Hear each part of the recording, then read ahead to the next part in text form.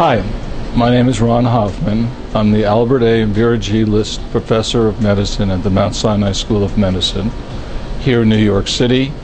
I'm also a member of the Tisch Cancer Institute, and my interests, academic interests, essentially revolve around myeloproliferative disorders, hematologic malignancies, and stem cell biology. And I've also had the opportunity to be one of the lead editors of a textbook of hematology called Hematology: Basic Principles in Practice.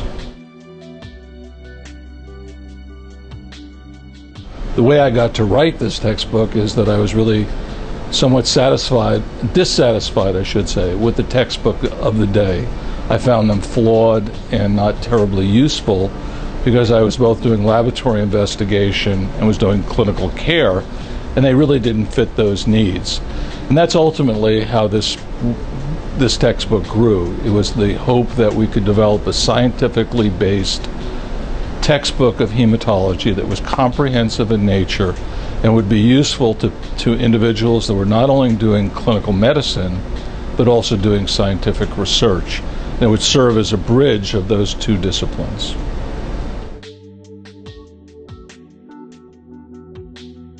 Science is constantly changing. Our textbook is constantly changing. There are new technologies that are being developed to study both malignant and non-malignant hematologic disorders. We have kept on a very tight schedule of essentially having new editions of this textbook every 5 years.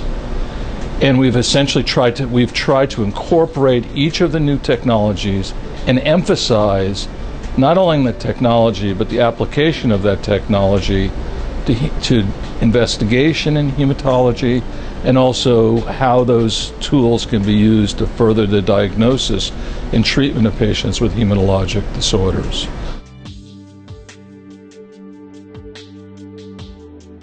Well, I think that's just a very exciting thing. I mean, it's taken all of us we're in our 6th edition, and when we were doing our 1st edition, we were actually talking about electronic forms of this book.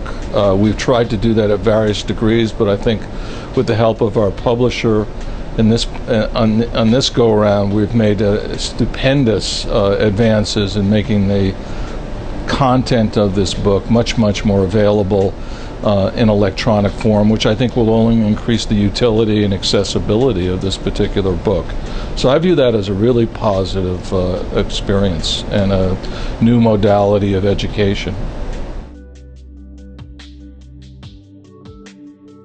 I think this book, this 6th edition, is absolutely our best edition. We have excellent authors, we have knowledgeable authors, we've utilized more photomicrographs. John Anastasi, essentially, who's at the University of Chicago, is a metapathologist who's an editor of our book. We've elevated him to editor status, and that's really allowed us to have much greater use of photomicrographs and pathology, integrating pathology into this book. So this book is really, I think, the culmination of the other 5 editions, and we've really made massive progress with this edition.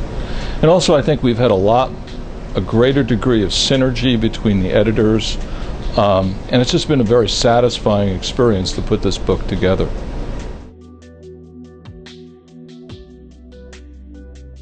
We're always looking for new drug targets. We always ask the authors to identify new drug targets. So as the book has evolved, we have always been on the forefront of demonstrating efficacy of new agents and also identifying agents that are under development for the treatment of these kinds of blood disorders. My experience with Elsevier, especially this go-around, has been super. I mean, I have the professionalism of the staff, the timeliness to meeting deadlines, the receptiveness to suggestions, the collegiality has been outstanding.